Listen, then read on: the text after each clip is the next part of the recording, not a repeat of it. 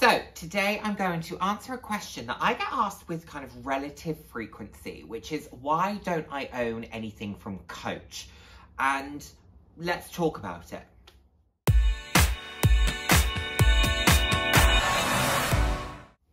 Hello, and the warmest of welcomes to today's video. For those of you who haven't seen my face before, hi, I'm Nick, proud to have you here. For those who have seen my face before, thank you so much for joining me again. I hope you enjoy my videos. I put out videos roughly 3 times a week on a range of different topics, anywhere from fashion to slightly more personal topics. So if that sounds like something you'd be interested in, then please do head down, hit subscribe and turn on the notification bell. I love chatting with you all. I'm all about living life loud, and what that means to me is being your authentic self, being proud to be you, and just celebrating who you are. Celebrating yourself and, of course, celebrating others.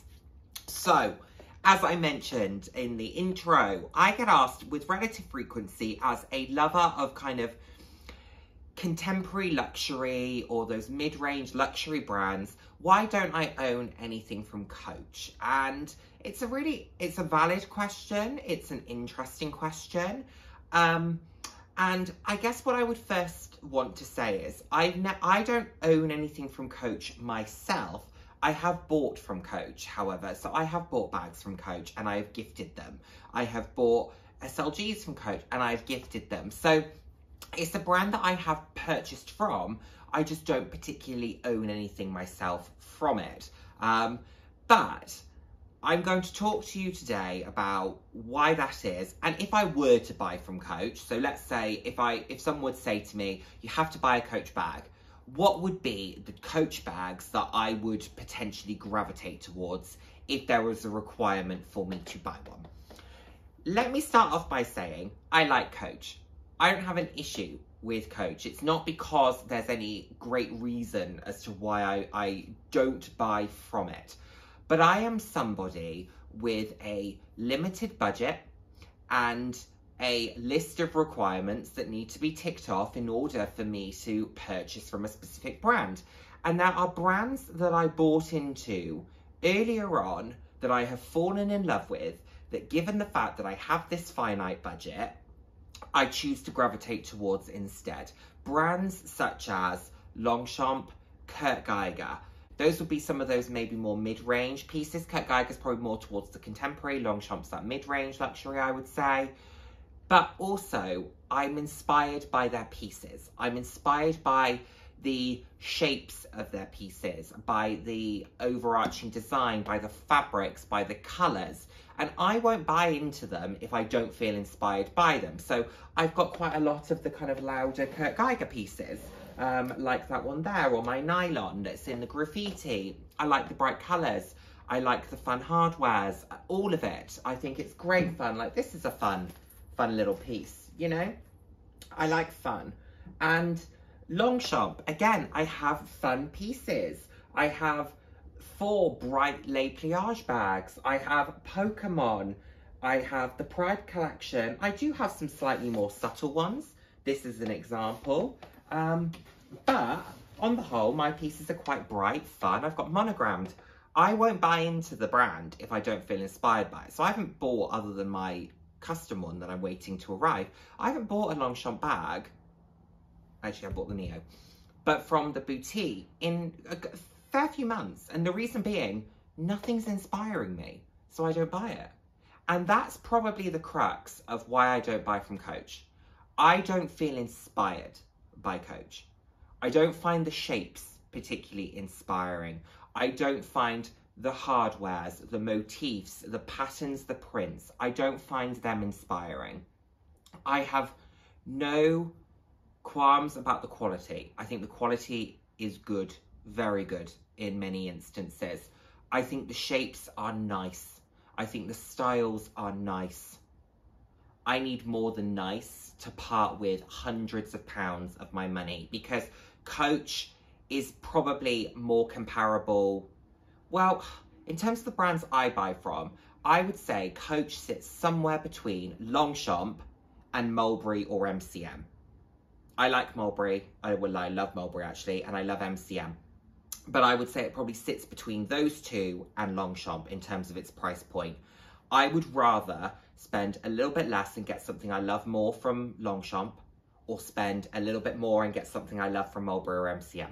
That's kind of where my head goes to with it. I think, do I just stretch or do I just slightly pull back? Because there is nothing that inspires me so greatly from Coach that I think I have to have it. And I like watching unboxings. Whenever somebody unboxes a Coach bag, I always watch the unboxing because I think, could this be the one that I look at and feel really drawn to and really captivated by? It hasn't happened yet. The one that I did think it could happen with was the Disney Villains collaboration. But then when I went onto the UK site, I couldn't see any. And to be honest, when I was looking through the photos of the bags and the items that the Disney Villains collab was on, the styles weren't speaking to me. So that's probably the closest. I like what they do with Disney as well. I think that's fun. But again, there wasn't anything that I felt so gripped by that I felt like I needed to buy into it. That's for brands in general. That was the same for Gucci. I loved that collaboration too, but it didn't grab me enough to want to part with such significant sums of money when there are other things that I am more interested in. So that's kind of where I go to with Coach. I have no issue with it. I have no question about the quality. I have heard good things about their customer service. I like the fact that they're continually looking to modernize the brand and adapt, but also not lose that existing customer base. I thought the advertisement they did with JLo was a stroke of genius, in terms of bringing back that kind of very Y2K style and connecting kind of the moments in time, so to speak. So I thought that was really, really good. I like Coach as a brand, don't get me wrong, just not enough to buy into it. And I think that's okay. I understand that. I understand it when people say that about any brand, that you can really like something and just not be that interested in buying it. But let's talk about what I would possibly buy if you know, someone were to say to me, right, you've got an £1,000 gift card that you can spend only at Coach. What are you picking up? So here are the 5 that I would pick up. Number 1, the Gotham Folio in the signature canvas. I like this. I like the shape of it. I like the top handle style. Out of anything that I've looked at, this is the one that, to be honest, I'd be the most tempted by. And let's say if this were to go into a half-price sale, I could see myself buying it. I actually could see myself buying it, regardless of what I just said. I think this could be it. But I really, really like this because I love a top handle style. I like the fact that it's quite simple, sophisticated. It's almost briefcase meets top handle. I like the mixture of the smooth kind of box leather along with the signature canvas. I think that's a really nice combination. I like the tag, the subtle branding. This is a great item, and I think this could be styled very easily. It could be styled for daytime, evening, work, play, whatever it is that you wanted to do. I think this could hit the mark. And it's circa £500, so £495, which I don't think is terrible. I think it's a good price point for what will be a pretty sturdy bag, and I can't see this going out of style. I think you carry this for 20 years and it would look pretty chic. As long as you maintain the condition of it, it would remain pretty chic. The next one that, of course, we see so much discussion about, and I understand why, and this one's been one that I've kind of gone, oh, maybe in the right colour combination, I could consider it. This is the Pillow Tabby. It's fun. It's a flat bag style. I like a flat bag style, but it's cute. The reason that I haven't gone for this is because as a shoulder bag or as a flat bag goes, it has either the longer shoulder strap or a short shoulder strap that will sit somewhere under your arm. With a flat bag, for me, I like it to have a long chain handle that I can double up that sits on my shoulder so that the bag kind of hits my waist or my hip. That's kind of ideally where I like it to go. I don't wear a bag crossbody, so I don't need the extra length, but I like the fact that a bag similar, you know, let's use this as the example. It's got stuff in it, but this is the kind of chain length that I like. It just hits me in the right place. So that's kind of where I go to with it. It's a very nice item. I love this purple. I think this purple is absolutely gorgeous. They also do the fluffy versions, which are really cute.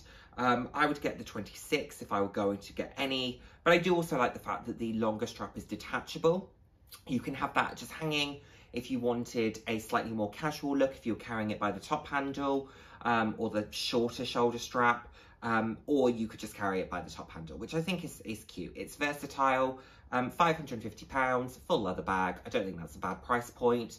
I prefer this, for example, to the Longchamp brioche. I would sooner carry this than a Longchamp brioche, but I really have it in for the Longchamp brioche. You probably all know that, so, but this is okay. What I would prefer to the pillow tabby, though, is the soft tabby. I just feel that it would be a bit more versatile. I was particularly drawn to this turquoise as well. I think it's lovely. I do like the way that it looks on people when they wear it crossbody.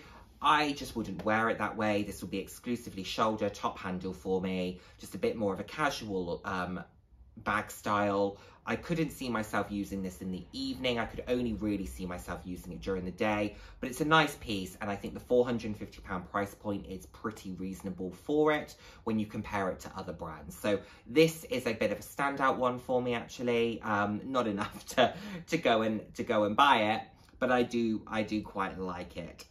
One thing I do wish with Coach as well is that they would do more silver hardware. I think gold hardware is the preferred choice for the majority of consumers. I'm a silver hardware fan. Only in an exceptional circumstance will I get a gold, and it's normally because I can't get it in anything else, but it still has to work for me. But this is a nice item. I do like it. From a travel perspective, I think this Gotham duffel in canvas with the camo print is a very chic travel bag, and it's £600, which I think is a reasonable price point.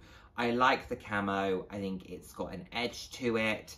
I like the colours. It will just look great on top of a rolling suitcase. Love the black leather. This will be pretty carefree. So if you're someone who likes to use a duffel bag when they are travelling, but you don't want to use, I don't know, a Louis Vuitton Keepall or a Mulberry Clipper or one of those slightly more expensive, over £1,000 pieces, I think this could be a great option.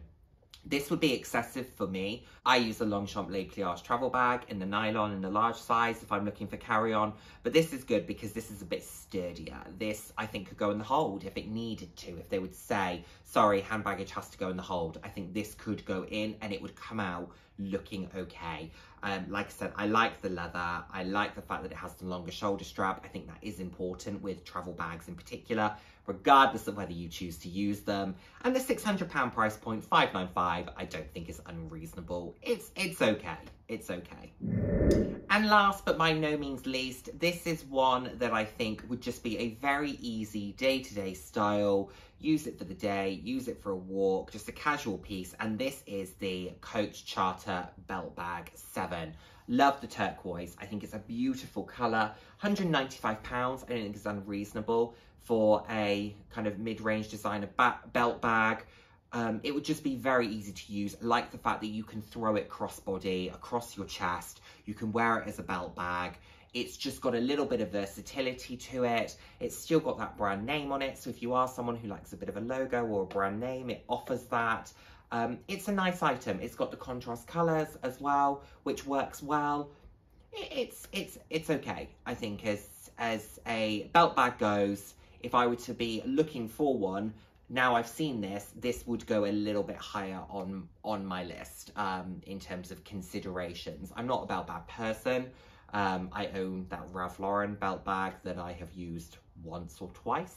But this I like because you could throw it across your chest. So that would be a little bit easier.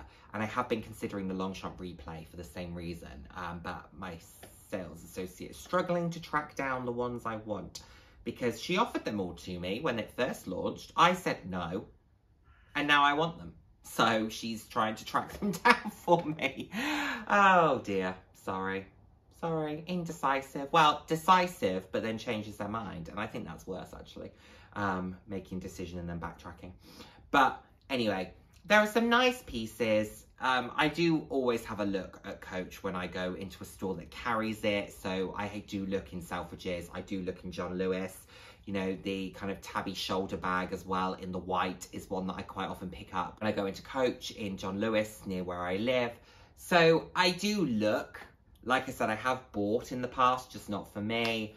There are other brands that inspire me more. There are other brands that I want to get into more. Aspinal as an example, Mulberry, Longchamp, Geiger, MCM, and there's Karl Lagerfeld. They just speak to my personality, and that's ultimately what it's all about. They speak these items to connect in a way that makes you want to spend the money. They have to speak to your personality. So I love seeing Coach on other people. I love seeing the unboxings. I always watch them. I always have a periodic look. Just it never speaks to me. And to be honest, there's always something else from another brand that if I'm going to be spending the kind of finite amount of money that I have to spend on these types of items, I'm always going to choose something else.